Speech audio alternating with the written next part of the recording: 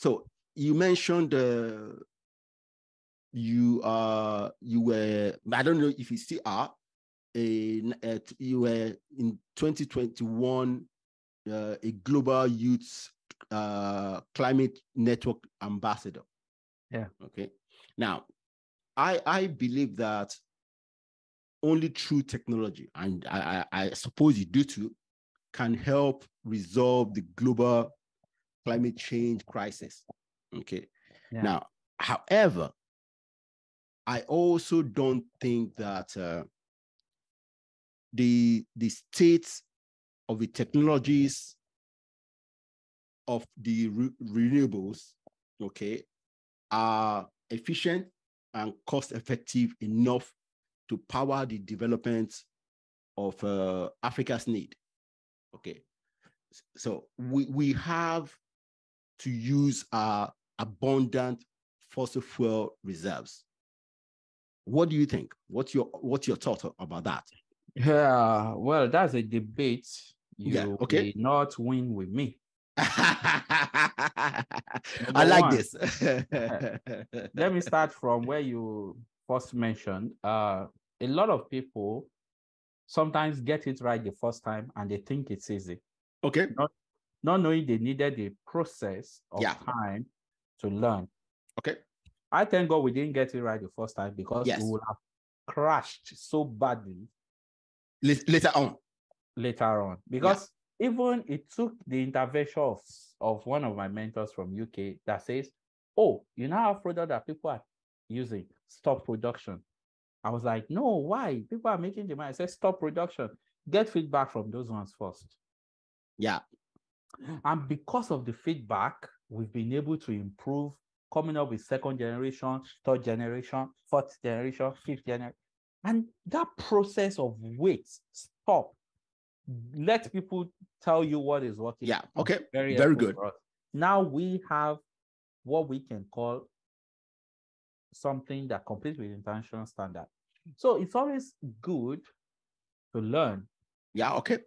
Yeah. Even if you think it's going fine, and if it's going fine, mostly that's where you need to get some feedback. Yeah. And that's where you need to get feedback. If not, you will think you are master of it all. Yeah. So I just wanted to put that in. Okay. And when it comes to Africa and the energy sector and trying to transition, it's a lot of debates. It's chicken and egg. And the truth is that one solution cannot fit it all. Yes. Yes, it involves a number of investments. It's costly, but the investments are, the cost or prices are really crashing down. Okay. We have companies manufacturing solar panels now in Nigeria. Wow, that's interesting. Yeah, might not be so competitive, but then they're coming there. More investment into it means they are able to do more with economic of scale and all of that. But we won't say, depend on so source of energy alone. We'll say a mix of it. Okay. Hybrid of so many. Okay. I agree with that. Yes. Yeah. So let us make a commitment to cut down fossil fuel as a source of energy. Well, see, in Africa, we are not actually okay. Now, okay, let me back up. Okay. We use a lot of fossil fuel because we in Nigeria, let's focus on Nigeria. Okay. I'm sure in Ibadan, in your neighborhood, I'm sure there are more than 100 generators in the space of 1 square mile.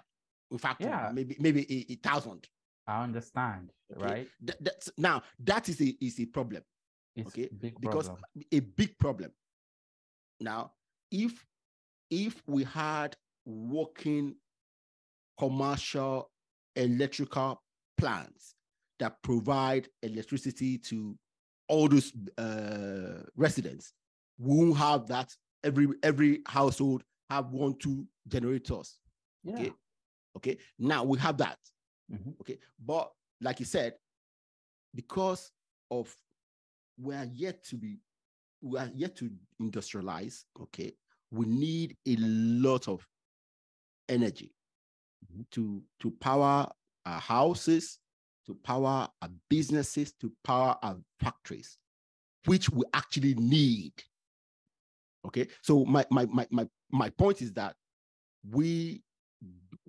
the state of renewables, the technologies and the costs are not readily available to everyone to help us. Let me bring it down this way, or break it down this way. Are we focusing on sustainability? Are we focusing on affordability? Now, the two always come into play. Yes. When we are talking about transition, it's all about cost and cost and cost and cost. But there are a lot of models that doesn't put the cost on you. Right now, I'm on inverter. Right now that I'm here. Okay. I'm on inverter. My office is on inverter. Okay. Because I could afford it, right? That's an argument. But the truth is that the ROI in the long run, it pays me better than buying fuel. Not a lot of people will think about it. So one of the problems of Africa is being cash poor. We don't have that cash to put on ground to get things. Whereas everybody demands for cash. And that's what is happening, or what is a kind of advantage of being in an advanced country. You don't pay cash for everything. You pay over time. But in Africa, you pay cash down. Yeah. So now, until we start having this financing model, before we take away our mind from whether it's costly or not, that's one. Two is, we know affordability drives everything. Fuel is still affordable. That's why people are using generator. By the time subsidy and all of that is removed, it becomes more expensive. Then you begin to look for alternative.